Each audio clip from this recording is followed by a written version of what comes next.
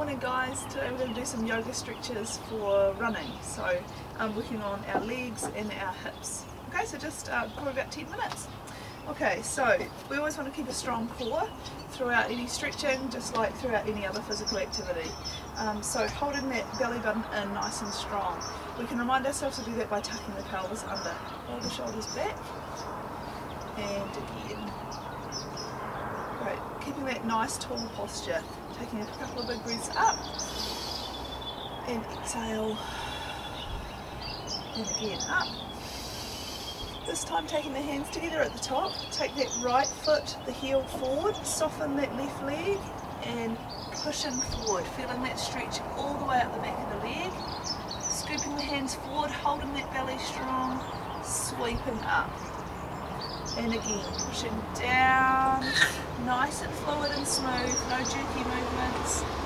Stretching all the way from the Achilles, all the way up to the butt. Coming up, and the other side. Softening that leg, pushing all the way down, pushing it out, holding it there, bracing the belly. I hope, is that exciting? Scooping up, and again, exhale, scooping forward. Keeping that back nice and strong, and coming up. Right, taking the right foot across the left, again holding that belly strong, tucking the chin into the chest, rolling all the way down, leading with the fingertips, hanging as far forward as you can, peeling the toes up off the mat of that back foot. So you've got an even deeper stretch up the back of the leg. Pushing that heel in, and I want you to draw the chest down even further, which intensifies that stretch up the back of the leg. Place that foot down, changing sides.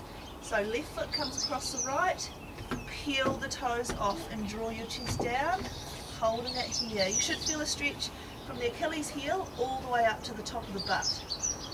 Nice and strong.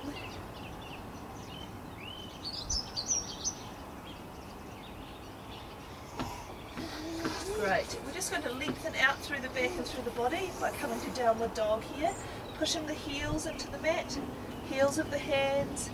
So in this position the kneecaps are forward, the hips are lifted, and the earlobes are just brushing the inside of the arms. Pushing back. Softening the knees a little as you bring the right foot forward. And we're going to stretch into the pelvis and the hips. So we're in a high lunge, the knee is 90 degrees straight above the ankle, and just gently lower that pelvis down as you look up, stretching into the hip flexor. I'm going to add a little bit of a rotation for the spine here. Push the opposite hand into the floor, lifting the other hand up. Nice gentle twist here. Stretching into the hips as well as twisting in the spine. Bringing the hand down, taking the stretch a bit further. Walking the foot across the body, lowering the pelvis down, rolling over onto the pelvis as we walk the hands forward and reach into pigeon pose.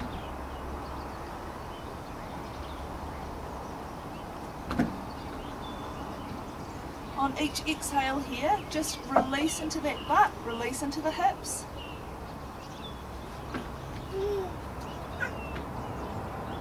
And pushing the hands firmly into the floor, coming back to downward dog, pushing into the back of the legs, lifting up in the hips, kneecaps are forward, looking between the hands, earlobes just touching the inside of the arms. Soften the knee down, this time bringing the other foot forward, left foot forward. Okay, so this is the lower option, having the knee on the floor, otherwise high lunge here. Okay, so lower that pelvis down, stretching into the hip flexor. If you do want to take this deeper, you can bring the hands inside of the foot and then lower the elbows down towards the floor. But don't take it to the point of pain. Pushing the right hand into the floor, lifting up in the left.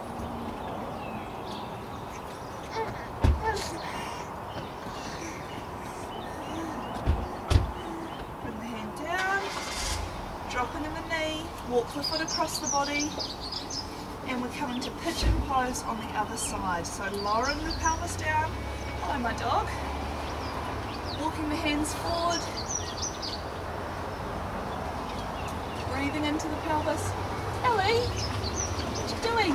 Go inside. Good girl. Hey Jack, go inside. Come on.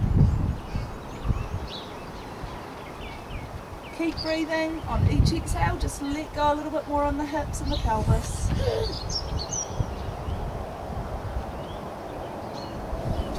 And taking the hands again, pushing into the floor. Again, reminder to hold that core strong.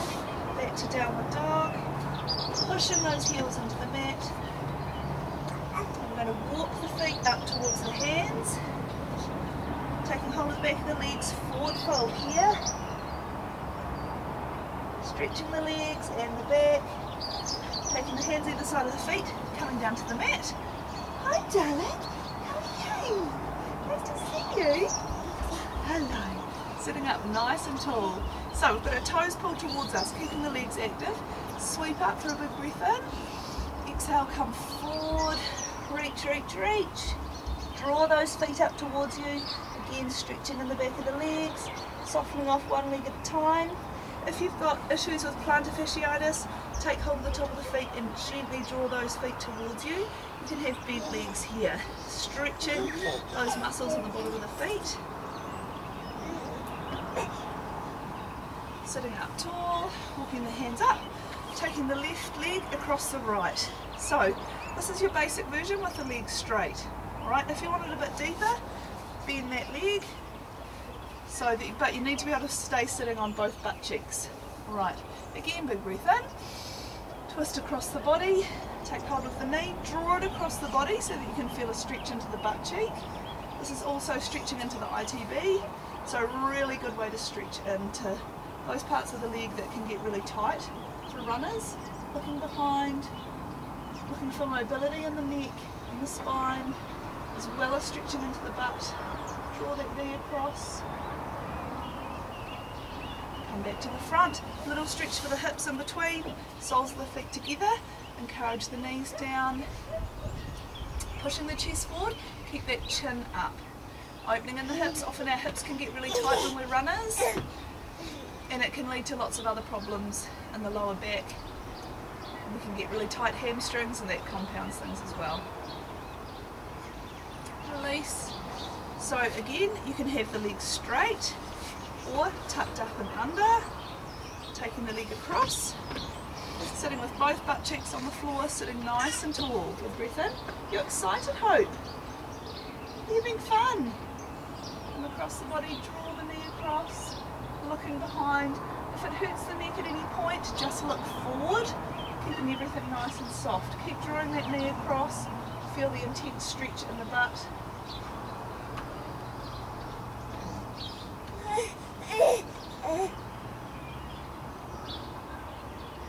And coming back to the front.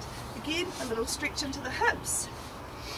Taking those knees down, using the elbows, pushing the chest forward, chin up, not scrunching in the spine, sitting tall, always keeping things nice and long.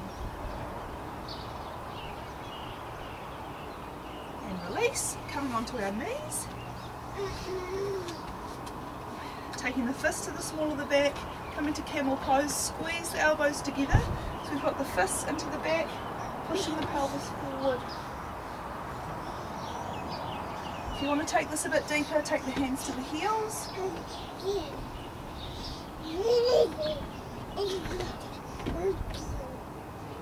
Coming back up. Okay, a really good stretch if you get plantar fasciitis is to put the toes onto the floor and gently sit down. So you can do this if you're watching telly or just hanging out at home. Really good way to stretch into the feet, keeping it nice and gentle.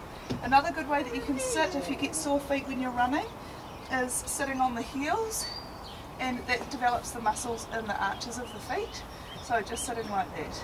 Okay, we're going to go to a little bit of a deeper stretch into the quads and the hip flexors. So taking the feet just slightly outside the legs, just outside the butt, walking the hands back as far as you can. So you might be able to rest on your elbows here. Okay, if you can take it a bit further, come all the way down to the ground, keeping the knees flat, reaching over the head. So it's a good way to stretch into the lower back as well. Keeping that belly strong, keeping the knees down, stretching from the kneecap all the way up to the hip flexors. Where are you off to? Going for a wander. And holding the belly strong, using the hands to push up. Just a gentle relax off in child's pose, releasing through the back. Roll up in the spine, one vertebra at a time. And roll the shoulders. And you're done. Hope that helps. Thanks guys. Come here you gorgeous thing. What have you found? You found some leaves. Oh, aren't they cool? Get some rose. Found a